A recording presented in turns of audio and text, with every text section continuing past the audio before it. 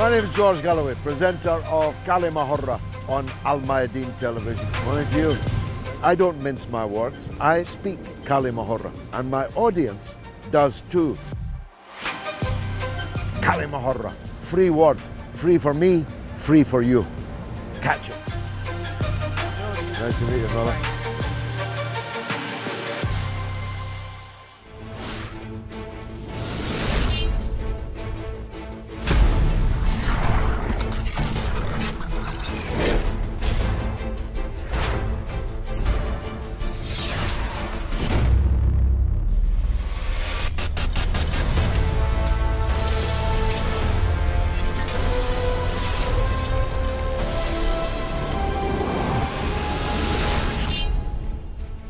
Welcome to كلمة with me, George Galloway, on Almayadeen television, coming to you from London, but discussing the worldwide sanctions on Russia, except they're not worldwide. We're asking the question, has the effect of economic sanctions on Russia been zero? As a matter of fact, less than zero. The ruble is the best performing currency in the world. The US dollar now below 70. With the Russian currency, the ruble. And here's some statistics from the horse's mouth, from Guy Verhofstadt of the European Parliament, no less. While EU exports to Russia declined by 33% during the first 7 months of 2022, amounting to 34.1 billion euros, EU imports from Russia surged by 69.9%, up to 137.3 billion. According to the Central Bank of Russia, the most recent data shows Russia's external debt reached 434.1 billion, compared with 469 billion in the previous quarter. So Russian external debt has gone down. Germany recorded the highest amount in its trade turnover, with 20.7 billion euros worth of imports from Russia. But of all the countries listed, Slovenia was the country that topped all others in its imports of goods from Russia, with a staggering increase of 346%, amounting to a total of 1.1 billion euros. I wonder if they sold any of them anywhere else. And while EU exports to Russia declined 33% during the first 7 months, EU imports from Russia surged by almost 70%. So less than zero. They have backfired spectacularly in one of the most gigantic economic boomerangs ever seen. The war is going badly for the NATO countries on the battlefield and stretching out now across the general winter months to come. But on the economic front, it's going for the Europeans even worse. Europe is slumped economically and cold, shivering, freezing. Whole factories are being unscrewed from the floor in Germany and shipped to the United States because of the cost of energy. Green cards are being issued to German skilled workers to come and work and live in the United States. Germany is being de-industrialized, and Germany is, of course, the economic powerhouse of the EU. When Germany catches cold, the rest of the European Union catches influenza. And that's affecting even huge economies like the French. The British economy is most parlous of all. Although we're not in the EU, we can compare the likely slump in the British economy to others. And the Bank of England itself says that our recession will be worse than any other recession in the economically developed world. British workers are increasingly out on the cobblestones on strike because they will not accept the wage cuts, because that's what an offer of a 3% wage increase actually is when inflation is in double digits. The workers are revolting. The British government is fluid. You could say it is rocky. The Prime Minister, I can't remember his name almost, it's Rishi Sunak. We've had 3 in the course of the last 12 months, and we've had more finance ministers, foreign ministers, and interior ministers than we used to joke about countries like Italy. How could anyone remember the names of their top officials? I'm afraid that's where Britain is now. Britain is the new Italy.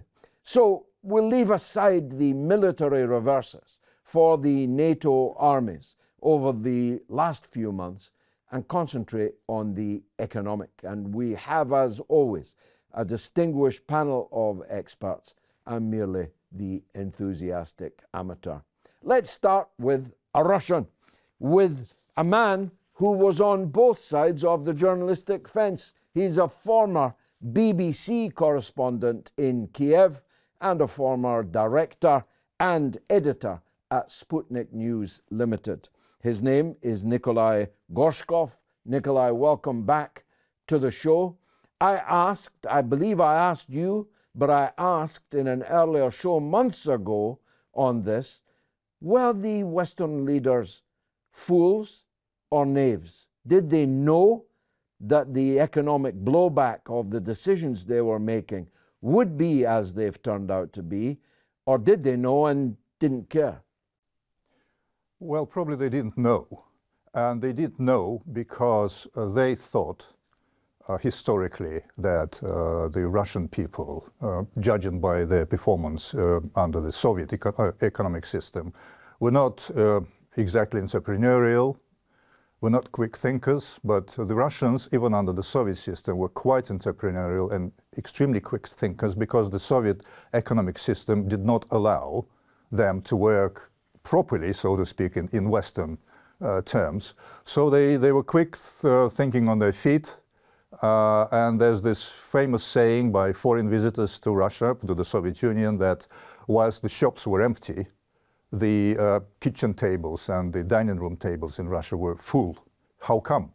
Well, because the Russians, they established a parallel system. And now they've established a parallel system as well. And probably that was not factored in. I can tell you about probably the biggest failure in the banking, international banking system.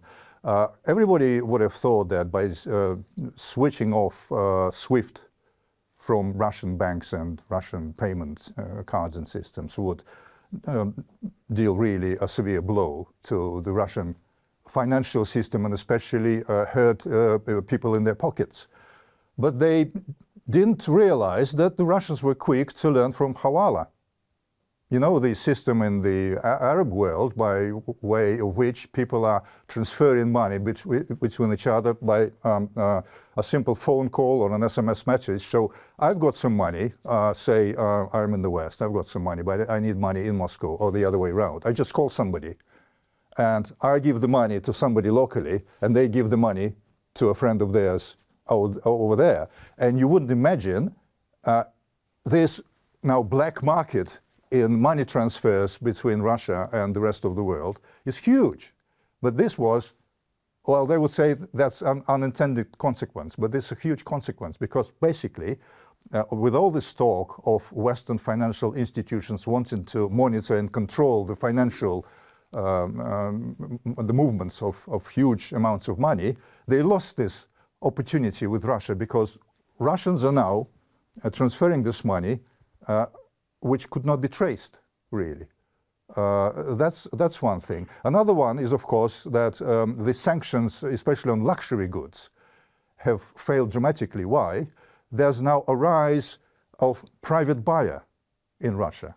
If we hark back to the 1990s, when Russia was really in dire straits, consumer-wise, with consumer goods, there was the so-called shuttle traders, small-time traders who went to the West or China, brought in huge checkered bags, goods, and sold them on Russian street markets. Now they're back, but at a higher level. So you just call somebody in the States or in Britain or in France and order whatever you would like to order, and they will bring it privately to you using third countries which are not taking part in the sanctions regime. So basically, in these two areas at least, the Russians have managed to completely circumvent Western restrictions. Extraordinary. Shabbir Razvi, you are an economist as well as a political analyst, managing director at International Finance Solutions Associates. Isn't the problem here, as Nikolai just explained, that most people in the world, according to Newsweek's front page recently, 75% of the world are not with us on Ukraine? Isn't that the problem? That there are plenty of third countries, there are plenty of third peoples who don't support these sanctions against Russia and are now profiting from them. Thank you very much, George. A pleasure to be here. Look, what Nicola has described, sort of, very important evaluation of what's happening in Russia. But I think if you look at it in a broader context, in the broader economics, as you said, the economic boomerang, and I have always said that, the nations that apply sanction on a third country, that boomerangs on that nation itself, because obviously they're not able to sell products, services and so on and get payment for it. And the classic example has been, if you like, Iran, which has been sanctioned for the last 43 years, but it has survived, not only survived, but progressed. So on the situation of Russia is, of course, this is a well-known fact now that the ruble was the best performing currency in 2022. Russia has enormous amount of gold, which they have been sort of piling on for the last 20 years. They're the biggest buyers of gold exactly. at this moment. Thirdly, Russia has come out with a very fascinating sort of financial instrument of sort of trading in own currencies. India is one of the big players with Russia, which is sort of trading in Indian rupees and rubles, if you like. And also barter. It's not just hawala, which is important, but the huge quantities of deals which are being made on a barter basis, which was, if you like, traditional economics when, whether Karl Marx or other economists historically have talked about that the speciality of one nation can be transferred to the other by barter deals. If you've got ships to sell and you want to buy oil, yes, you'll sort of exchange that, or rice to vice versa, whatever other products. And that has been an sort of interesting aspect of all what is happening. But I think the illusion that we live in the West, that when we talk about world order, the world is against X, Y, Z, what that really means, George, is America, Canada, the European Union, NATOistan, if you like, Australia and Canada. The rest of the world, more 13% of the world's population. So, more than 75% of the world, African countries are not really abiding by, although they're relatively poor and they've been manipulated historically. And it's with the election of Lula in Brazil, dynamics have changed there also. The geopolitical and the geoeconomic situation is moving so fast and rapidly towards the east. You've got the BRICS countries now, you've got the SCO, the Shanghai Cooperation Organization, you've got the Eurasian complex, and then also the trade links that have started. I mean, the railway line started from St. Petersburg all the way to Chabahar, and from there shipment to India. That in itself is going to be a colossal sort of movement of goods and services through that railroad. So I think it's not just boomerang. I think Mr. Orban, the Hungarian Prime Minister or President, quite rightly said that Europe has not only shot itself in the foot, but it's shot itself in the lungs. So that is more profound. Much more. You don't survive a shot in the yes. lungs So generally. that's what has happened in reality, that if you look at it in the sort of wider context, that we really, not only have we been, our leaders particularly, have not only been stupid, but they haven't, they lack wisdom. This is the biggest problem. I want to get to that point because I didn't before, because at that stage it was earlier in the conflict. We weren't quite sure. But Robert Shaw, you are a defense and security expert, but also an economic intelligence man. I I come back to the question I asked Nikoli. Were our leaders fools or knaves? Were they too stupid to know that this would be the outcome? Or did they know this would be the outcome and are performing to some other agenda? Well, George, first of all, I agree with some of the points made by the two colleagues there. Every country has, in a sense, an alternative economy system, a black market, if you will, hence the Russian joke, you know, as long as the state pretends to pay me, I'll pretend to work. And that could be said of the NHS, etc. Okay, so every country that, and again, there are more economic organisations around the world. Globalisation is a benefit in that sense to everyone, which is why this regional war is affecting, in a sense, the whole globe. But yes, Europe is one small part of that global economic powerhouse.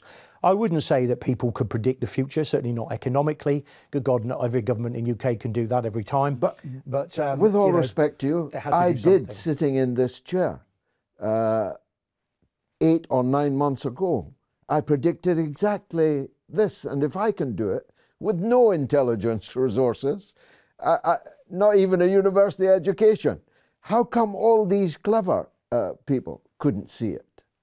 Well, what I would say is, again, it's what's your definition of success? They weren't trying to collapse Russia economically or anything like that. At the end of the day, they had to be seen to be doing something in principle against the invasion of Ukraine, another country. And obviously, it doesn't involve NATO armies. NATO isn't at war with Russia, and NATO hasn't lost anything militarily. It's the Ukrainian army that are fighting there. But ultimately, they had to do something as a matter of principle. And really, what they were after was to try and disrupt the military-industrial base of Russia, which you can see the effects of. It has had some effects because Russia does run out of waves of missiles and has had to buy them from Iran and China and places like that. It doesn't look that way to it still me, fires them, but they're not Russian. I must say. Let's cross to Italy.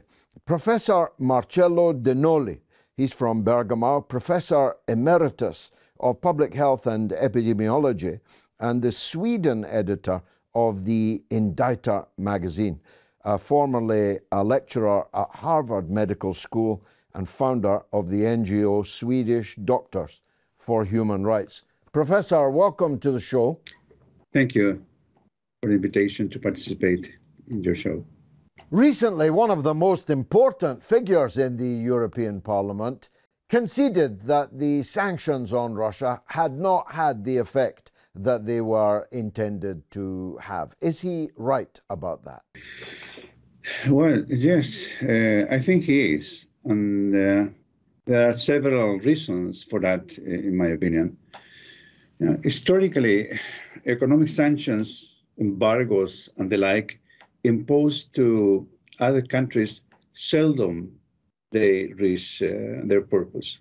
The primary objective of economic or financial sanction is in fact not economic, but instead obeys a political strategy. And this consists in trying to obtain a regime change or a political system change by fomenting dissatisfaction among the target population.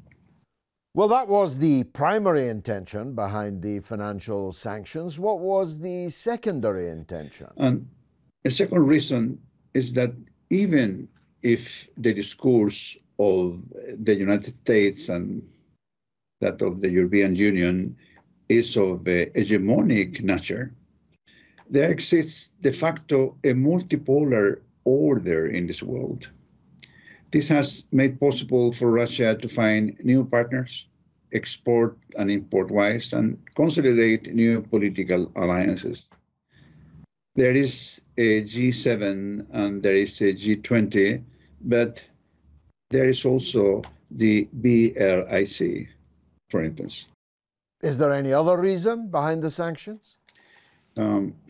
A third reason regarding Russia is that it has from start a solid economy and industry, and it is rich in natural resources.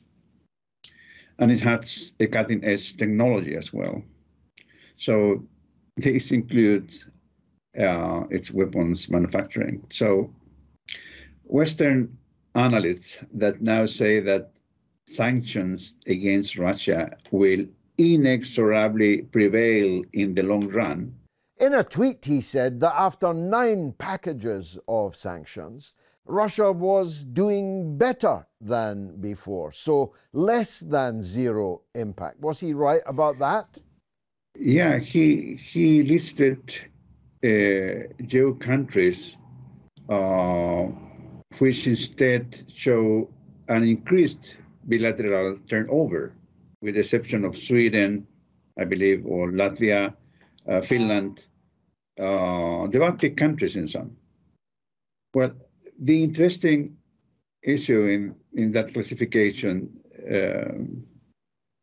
put forward by this parliamentary is that the countries he is mentioning are characterized by historical territorial disputes with Russia.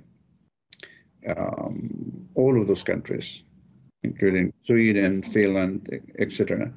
The anti-Russian sentiment is also higher in those countries, according to polls, is higher in those countries than in others in Europe, except perhaps Poland. Nevertheless, as I pointed before, sanctions have ultimately a political goal, and some countries in Europe have started to understand that the sanctions imposed to Russia at the initiative of the United States would very well be a strategical move from the part of the United States to undermine the economies of those countries in Europe. And with that, at the end, making the American economy to prevail stronger than those of their European competitors. I have already elaborated on that as early as March, April 2022, when I predicted that the economic sanctions would result in a boomerang for the European economies. What about the effect on Russian exports of these sanctions? Has Russia not lost revenue from that? The Russian economy, the Russian currency, export, import indexes and other markers have got stronger. At the end of the day, we might find in Russians counterparts in the United States, in the European Union, in NATO, etc. The West, in other words. We might find there an exacerbated narcissism harbored in their powers elites. Their belief that their support to certain countries, or vice versa, antagonism towards other nations, would be essential for the survival, respectively destruction of those nations. They are wrong, nevertheless. Those elites, and I know them well, I must say, fail to understand the limitations of the hegemonic rule of the so-called West. Again, Russia has reinforced its economic ties, alliances, and friendship with several countries, such as, in alphabetic order, if I'm right, Argentina, Brazil, China, Iran, Mexico, Saudi Arabia, South Africa, Venezuela, etc. Not to mention the welcome in African and other Middle East countries that Russia is experiences in these times. Russian oil does not need to be sold predominantly to European countries. Russia has other strong markets to interact with, where to acquire pieces of technology for its further industrialization demands, etc. Much more of this coming up after the break. Stay tuned.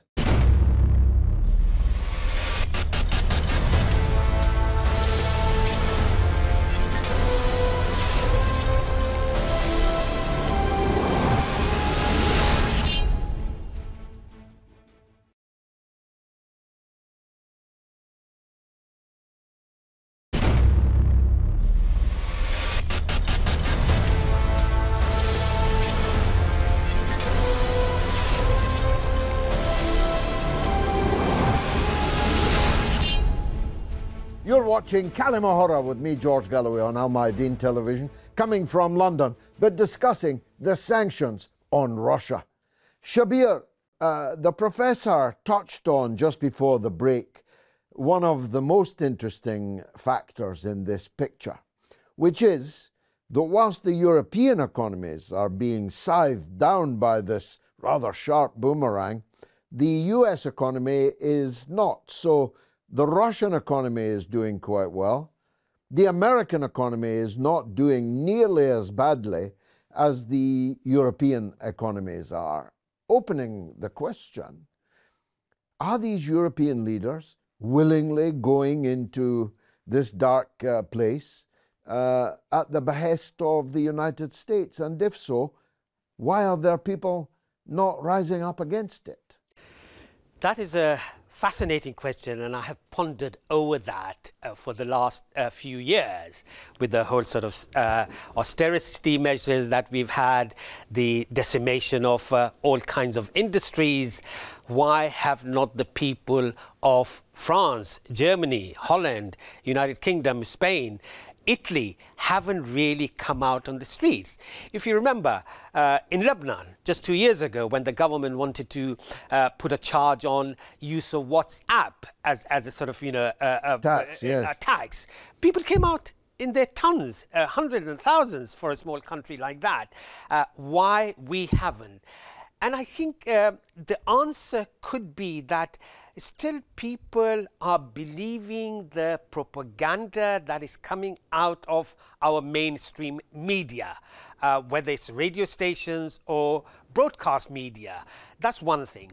Secondly, people are still not possibly feeling the pain that they would with cost of living crisis, and as you mentioned in your opening, with streets of London flush with strikers of all different colour, all different professions, and so on.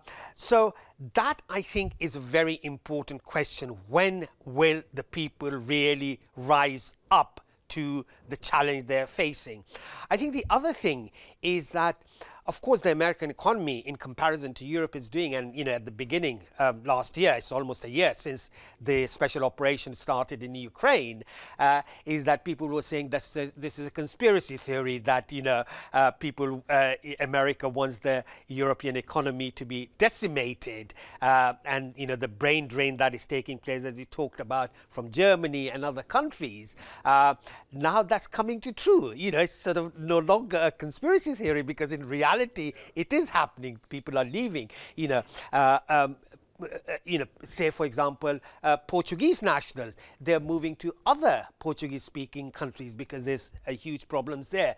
But I think what is important, as I said in my earlier comment, is that we are living in times when we used to have G20 and G7.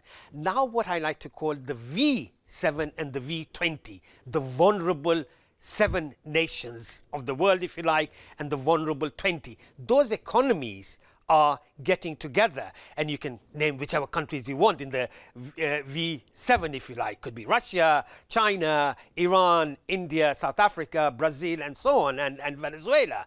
These could be the V7 of the future, and they will be the driving force. All economists, all analysts, all sort of fair-minded, unbiased academics are saying that the economy is moving to the east. Let's go to Moscow, in fact, to Russia, to Mark Sleboda, who is an American living in Russia. He's a security analyst, senior lecturer, and a former nuclear reactor operator at the United States Navy. How is that for a CV? Mark, welcome.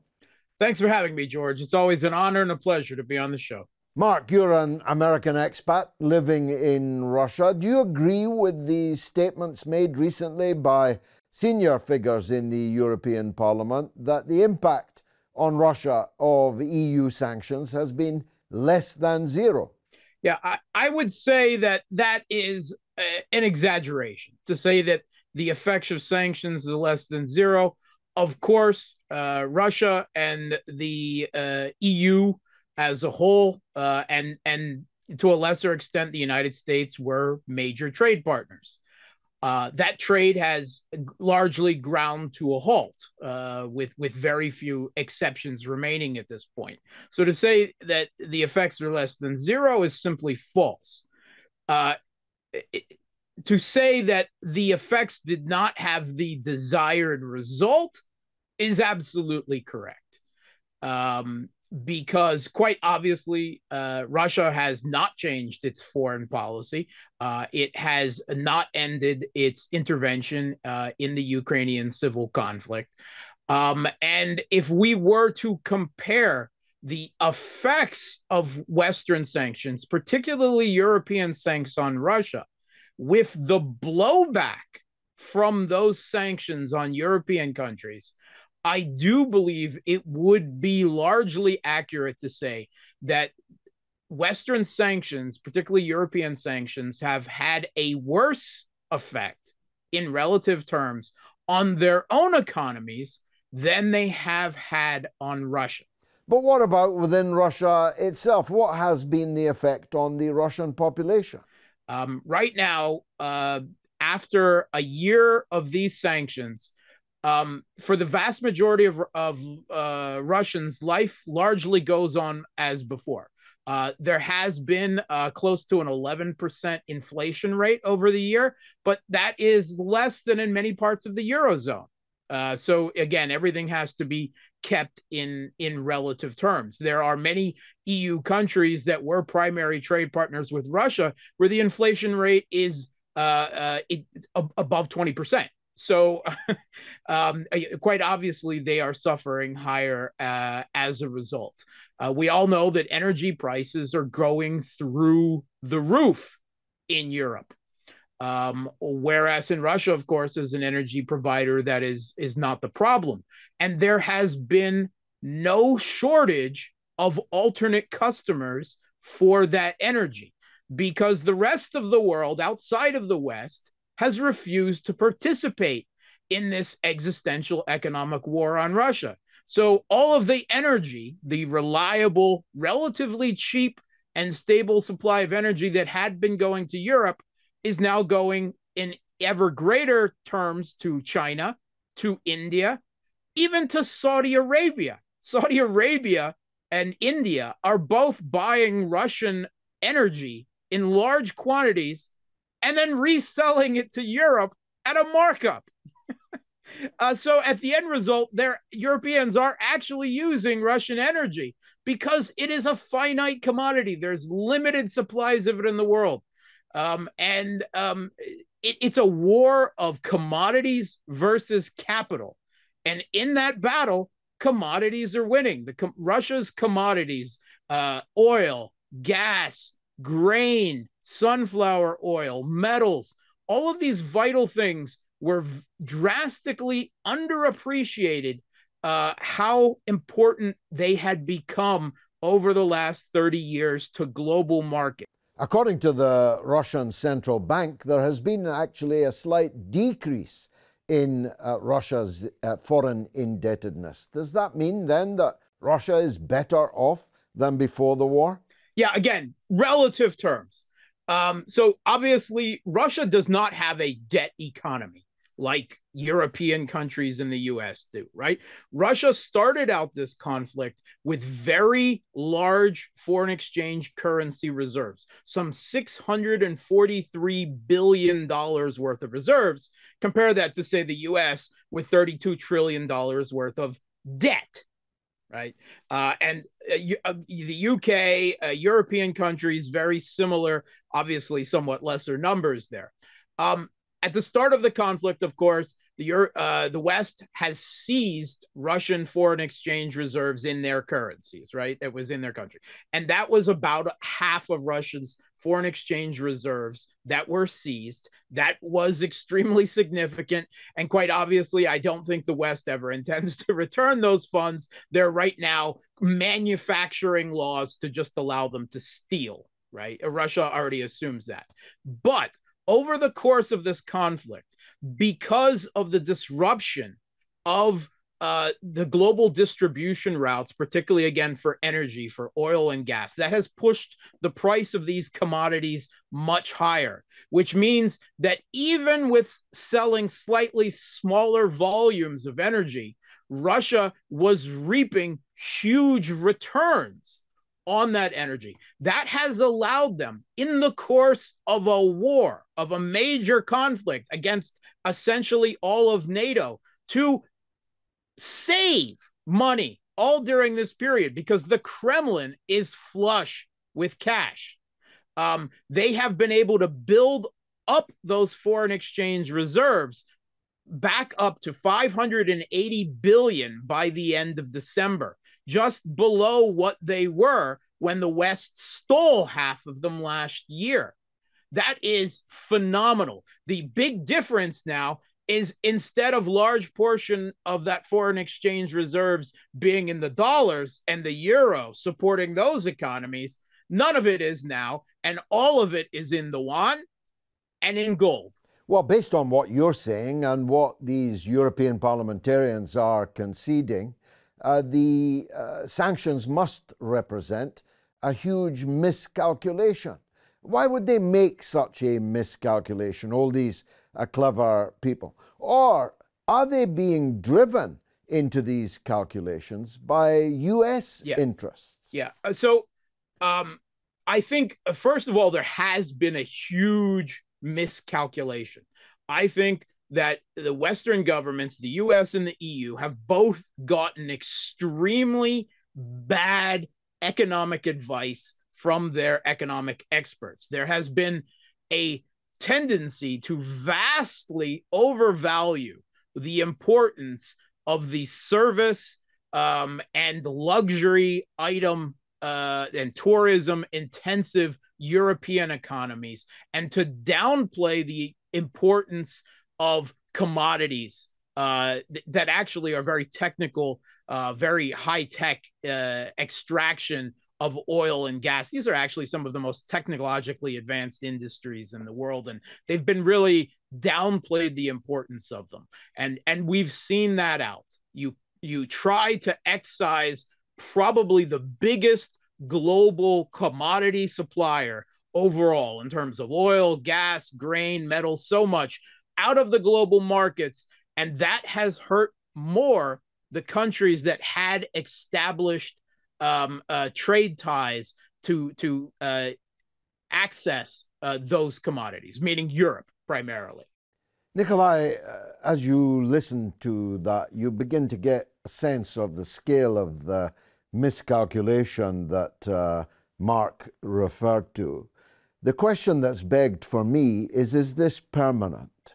The war in Ukraine will be over one day. All wars come to an end, whether it's in this year or next. It'll be over one day. What happens then? Do these sanctions get lifted? Does Russia begin to look back to the West for markets? Or is this rupture a permanent one and therefore a kind of new Berlin Wall or Iron Curtain? Well, it depends on whom you're listening to.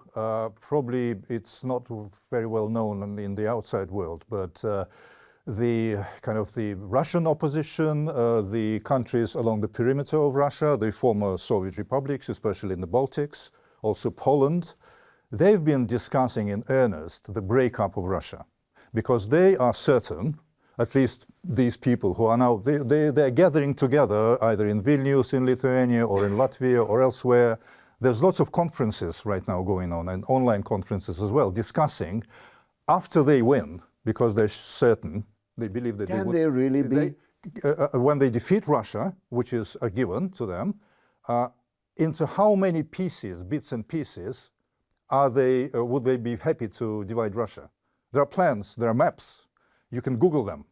It's like 89 pieces of Russia, or so, where the Russians would be the kind of ethnic Russians, although there's no such thing as ethnic Russian. A Russian is somebody just like an American.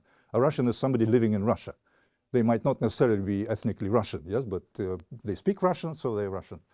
So yes, there is this strata of Western or pro-Western society which believes that Russia is going to lose dismally and it has to be dismembered. Now, on the other side of the spectrum, in Russia, more and more people are saying we would never ever believe the West again. So it could be a rupture. How long the war, this special operation take place, we don't know. Actually, there's a reason for the Russians to call it a special operation as opposed to a war, because you might not know, but Ukraine is still pumping Russian gas to Western Europe and getting paid in the process. Gazprom is still pumping gas via Ukraine. So, you know, in an all-out war, this would have been impossible. They're still doing business together, Russia and Ukraine, on gas. And everybody's earning. Ukraine is getting transit fees, Russia is getting money for the gas, and Western Europe is using Russian gas. So, one way or another, both sides would have to find an equilibrium after this ends. But then the question here is that, say, and I've been saying this all along, the old Europe, you know, the core of the European Union, France, Germany, the Netherlands, Italy, and the new Europe, the former East European kind of satellites of the Soviet Union, the East Europeans have hijacked basically the European agenda, whereas the sort of the grands, maybe they're not going to be grands anymore, you know, the bigger European countries, they are now meekly following the agenda of those smaller countries along the perimeter of the former Soviet Union who can't still get over their historic experiences. They're still, I think, and talking to people in those countries, they're still full of kind of, you know, desire for revenge, you know, getting one over the Russians. Robert, I'm right that all wars end sometime. It's difficult at this moment to see the ending of this one. It's frankly impossible for me to see the outcome that Nikolai says these yapping little republics on the edge of Russia have in mind, a Russian defeat, a breakup of Russia.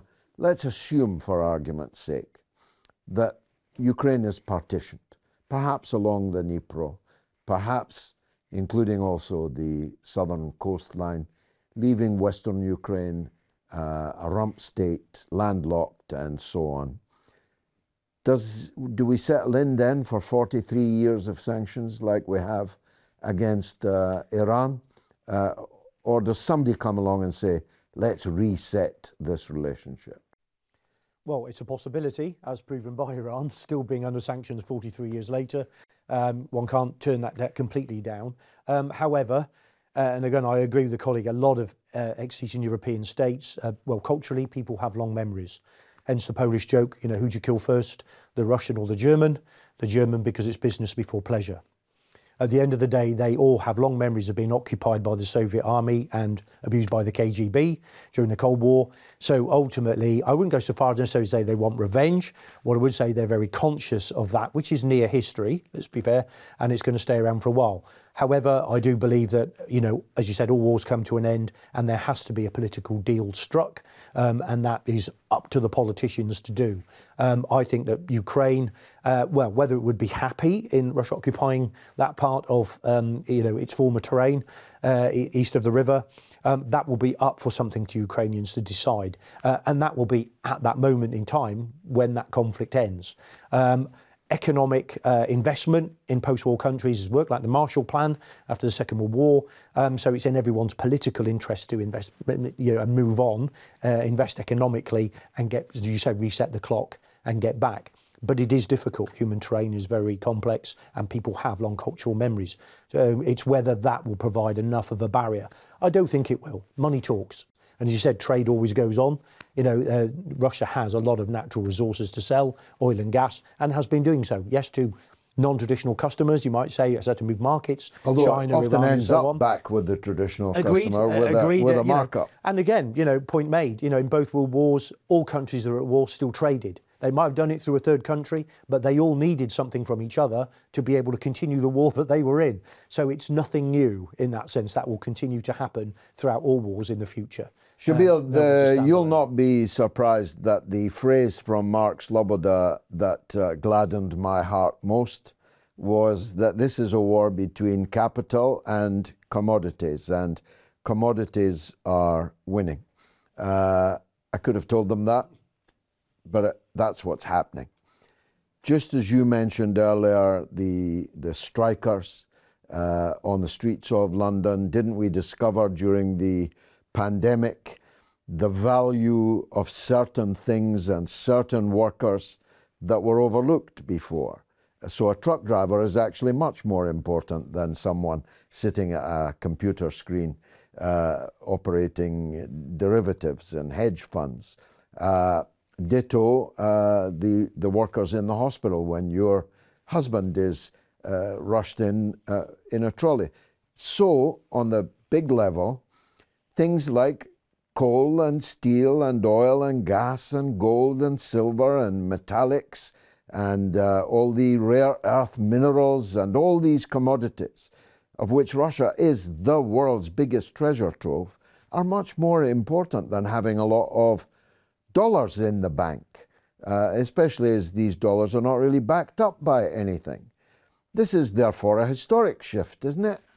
It is indeed a historic shift, and I think our friend from Moscow, the battle between commodities and capital, I did pick that up, and I think that's where we are, that the capital that has been circulating in Europe and America is not worth the blue paper, if you like. You know, you just print it as much as you like.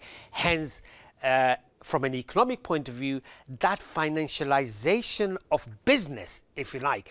If you're making widgets, George, you can sell widgets. But how many cappuccinos can you sell? How many sort of, I mean, what I call my industry, I'm a financial advisor, my day job is. Certain industries in Europe and America, what I call parasitic industries, financial services, banking, lawyers, consultants, what do they produce in reality? You might say that, okay, they have knowledge, they've been to study and so on, but it's not a real contribution in real terms. If someone is selling an ounce of gold or coal or any other commodity, that is required to run the industry. That is required for people to have food on their table.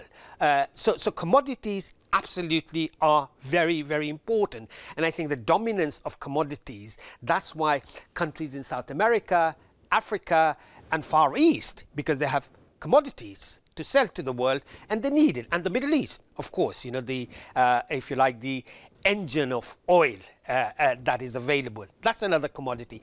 So long as the financialization of the global economy moves away from that, then it becomes more stable, if you like. Then there is more sort of effort to come out with so that nations can work together. And here I'd just like to remind yourself and our audience, and I'm sure you remember, recently when the foreign minister of Germany said that, I don't care at all about my voters, I'm going to do whatever I want to. So the reality is that the elite in Europe are not really worried about their people in the street. They are hubristic, they are arrogant, they are condescending on anyone other than European way of thinking. All that is solid has melted into air in Western societies, and all that is sacred has been profaned. This has been Kalimahora. I've been George Galloway, and you have been a marvelous audience. Thank you for watching.